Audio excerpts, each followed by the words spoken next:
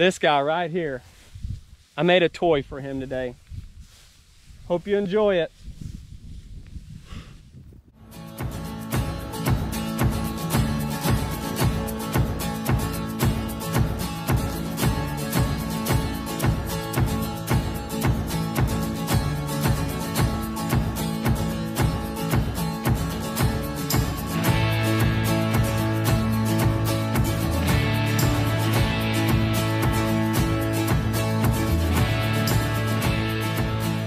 Hey guys, it's Dusty Baker with Cross Timbers Bison. Welcome back. Thank you for watching us. What's up, buddy? What's up, big dog? If you're a new subscriber, this is Dunbar, John Dunbar. Yes, I named our main bull here from a movie that I grew up watching and I absolutely love, and one of my favorite movies of all time, Dances with Wolves, Kevin Costner. Yes, I named that little goofball here John Dunbar after Kevin Costner's major role in that movie as Lieutenant John J. Dunbar right here. So this video is for you guys with the request of many ideas and opinions. I am putting together a toy for Dunbar. A lot of y'all have probably watched my recent video. If you haven't, go check it out.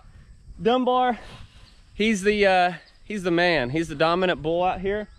He's 3 years old and he's a really good bull. He's very calm. He's got 2 young bulls in the pasture with him, but they're yearlings and they're not much competition for Dunbar. He needs something to play with. I've had a lot of opinions. I had a lot of requests. Put something in the pasture so Dunbar can play with. Give him something to occupy him, especially during the breeding season right in the middle of the rut. He can get a little tense, and he besides loving on his ladies, you know, he's got to show that dominance a little bit. That could be rubbing on a tree branch. It could be, you know, rolling on the ground. It could be beating up a feed trough. It could be flipping gates off the hinges. He can do it all. Good thing is, he's nice to us. He needs something in the pasture with him, so I got a really good idea, because I'm going to put something together today that I think will work pretty well. And it has to be something that makes a lot of racket, makes a lot of noise. Well, I'm gonna put this together today, and I'm gonna put it out in the pasture, and he'll be able to make a lot of racket, I promise you. Right, buddy? I got this 50-gallon barrel here. I wasn't for sure what was in it. I kind of got to looking at it, and it says here, super heavy duty motor oil. So what it says here, it's got this statement, Petroleum Corporation. Okay, it's got this, looks like a chain, sprocket. I don't know. I don't know much about it, okay? But this is what I'm gonna use to make a toy for Dunbar to put in the pasture. Problem though, I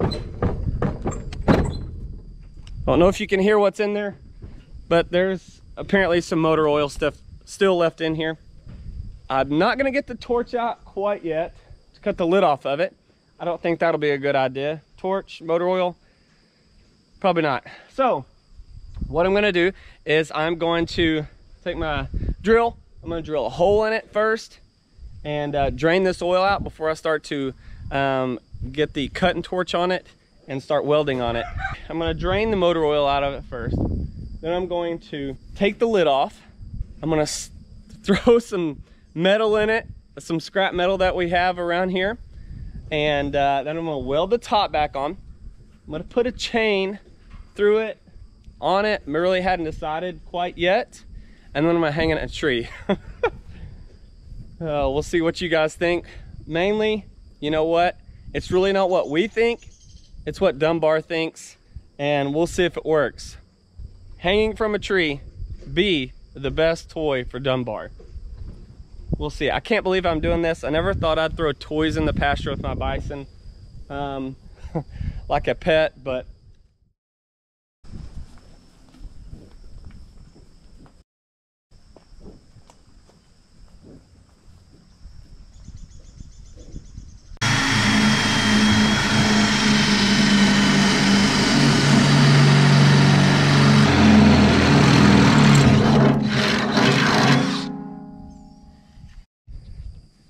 got an old 2,4-D container here, and I'm gonna lift this so we can drain it. Environmentalist right there. Just taking care of nature.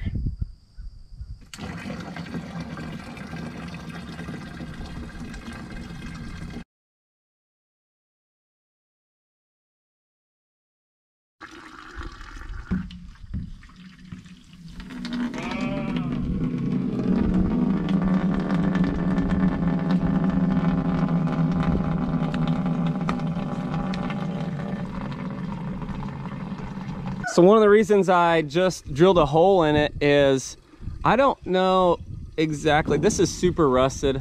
I don't know a lot about these 55-gallon drums, but I'm sure this is the way that you get it out, is through here. You can drain it. Obviously that's how they filled it, but there's a lot more than I thought coming out here. All right, now that I've saved the planet ultimately from old motor oil, I filled 2 of these suckers up. I had no idea that there was that much in there, and I got a little bit in this container here, but filled 2 of these up. These are 2-gallon containers. Actually, I'm wrong, 2.5-gallon containers. We've got her drained, we've saved the earth. Now I'm gonna cut this actually off, and then I'm going to stuff the metal back in there, put a couple of holes for the chain to go through, and then I'm going to weld it back on, and then shoot, we're getting close. Don't want to ruin my new shirt. If you guys haven't checked this out, go to crosstimbersbison.com. You can get a gray one or you can get a brown one. I personally like the brown one. It's a pretty cool color. It reminds me of those guys. In case you don't know what this is a welding shirt. It's Kevin's old welding shirt. Wrangler, I like these broke-in ones. This is a farm shirt right here. Of course, I have the nicest gloves ever. Let's go to work. Well, you know what? Sometimes you just need a little help. So I didn't really know how to get the top off. These little dudes off. They were kind of rusted. Kevin showed up, told him what I was gonna do, and he said, just take those off and you can put the metal down in it. I know, sometimes you just gotta have a little help or somebody else's opinion. Get another view, get another set of eyes on it. So, because we got those off, thank you, Kevin. What we're gonna do now is, I don't have to cut this off with the torch necessarily. So what I'm gonna do is, I've got some scrap metal I'm gonna put in there. Then what I'm gonna do is, actually, after I get all the little scrap metal in there, I'm gonna run the chain through there, and I'm gonna cut a hole out with the torch on this end and run that chain through here, and that chain will be hanging out up here, and we can hang it from a tree. Let's go find some scrap metal. Good place to always look, the welder. There's always scrap metal in here. These are perfect. Gonna make lots of noise. Heck yeah. Oh, got some round tubing. Got some square tubing. Looks like some 1-inch. Some more round tubing. Looks like a great piece of pipe. 3/4 inch tubing. Thicker. Angle iron.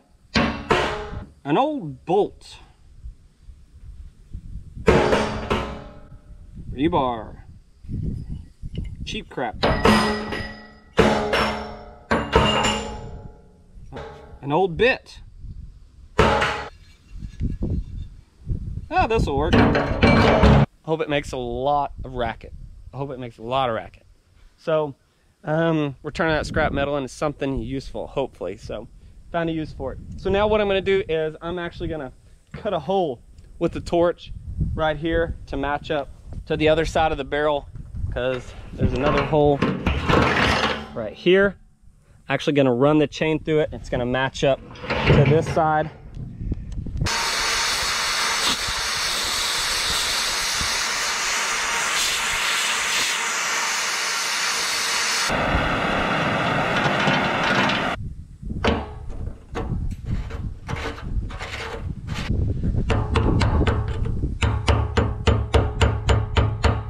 All right, we got both holes cut. I used the pre-existing hole that was on the barrel. I cut this one out, cut the other end out, and now I'm gonna run the chain through here. I'm gonna go all the way through. We're gonna clip it. We're gonna go hang it in a tree. Could be a challenge. Took me a minute, but I got it. Got our chain running through here. It was tough getting it out the other side, but luckily I got a hold of it. Still see some smoke coming out of there. All right, so I got some clips. May have to get some heavy duty clips. We'll see how it goes. Got clips on both ends. We're gonna hang this from a tree. I'll load it up. Let's go out in the pasture.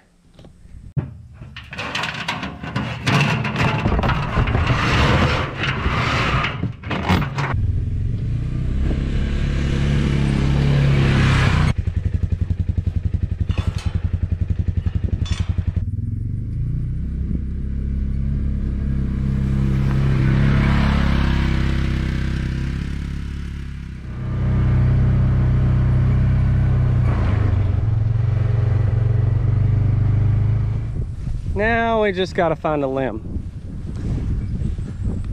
So there's the corral, there's the silos. I think this will work. It's called a blackjack oak tree. It's a very dominant tree through this part of the Oklahoma. It's part of the Cross Timbers region. I think we've got our spot. We've got our limb, reaching distance. We're gonna get it going.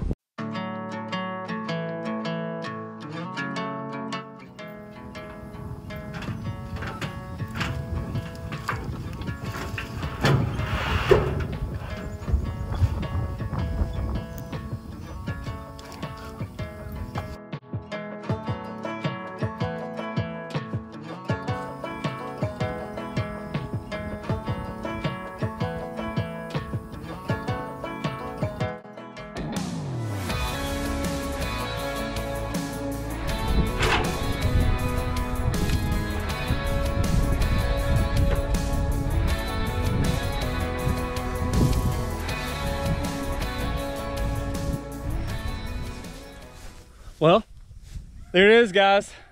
There you have it.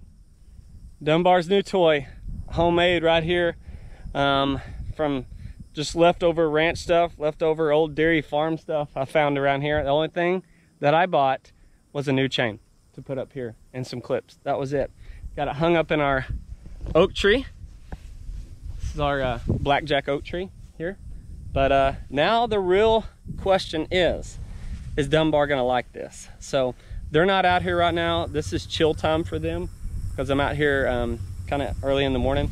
So I'm gonna see if I can round him up and get him over here because I really want to see if he actually plays with it. I actually want to see how he responds to it, and I just want to be here to see it. So let's go see if we can find his big butt and get him over here with some cubes.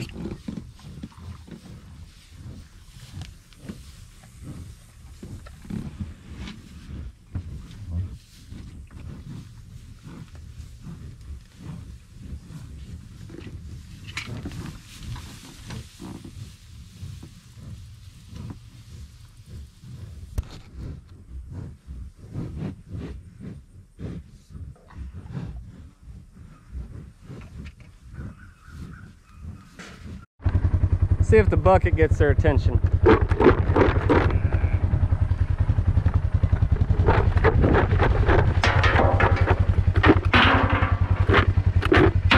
Oh yeah.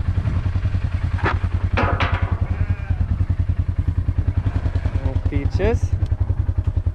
Here they come. Now we just got to get them to follow us. Here comes big boy in the back. That's who we're looking for. That's who we want.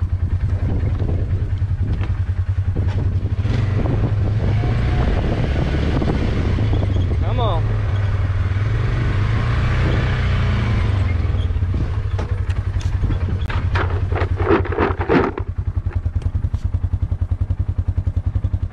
There's the boss.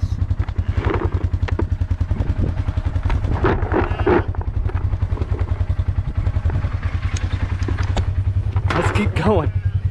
Come on. We're pretty close. Come on.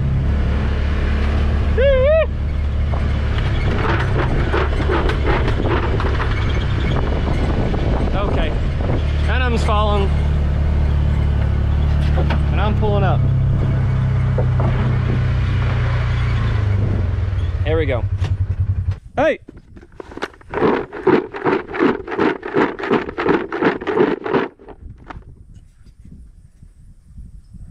All it takes is one. There they come.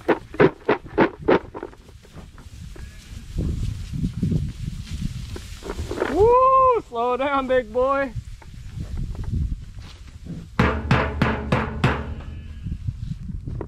Come on, Dunbar. See what you think. We're super close.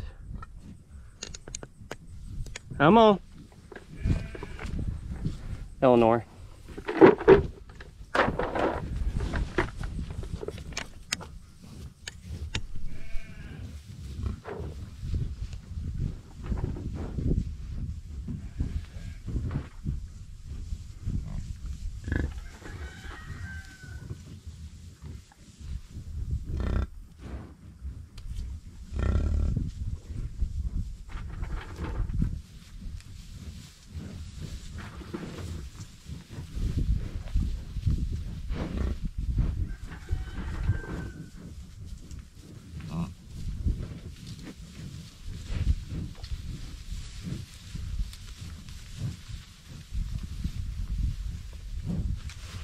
He's not sure yet.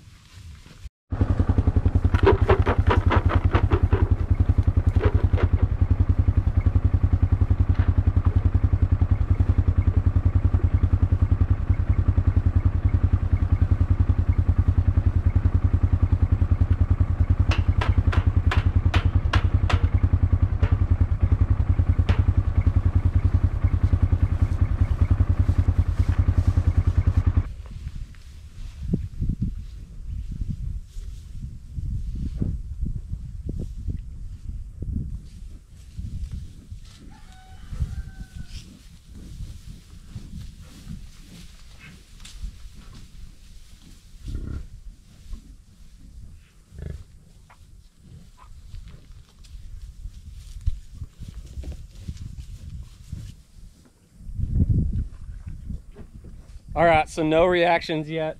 That's okay. I've noticed here recently, he's lost a lot of his aggressiveness here just in the past couple weeks. He still flips that one feed trough over, rips the plastic container out of it.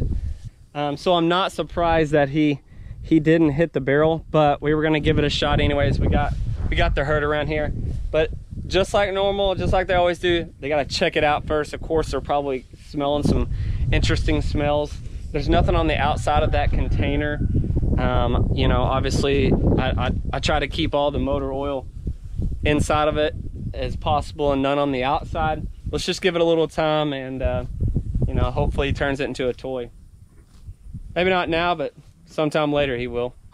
Thank you guys for watching. Unfortunately, this guy was not in the mood to play. I don't know what his problem is. I guess he's chilling out a little bit, but when I do get that footage, I will promise you of him playing with that barrel. Hopefully it becomes his new toy, and I will share it with you, I promise.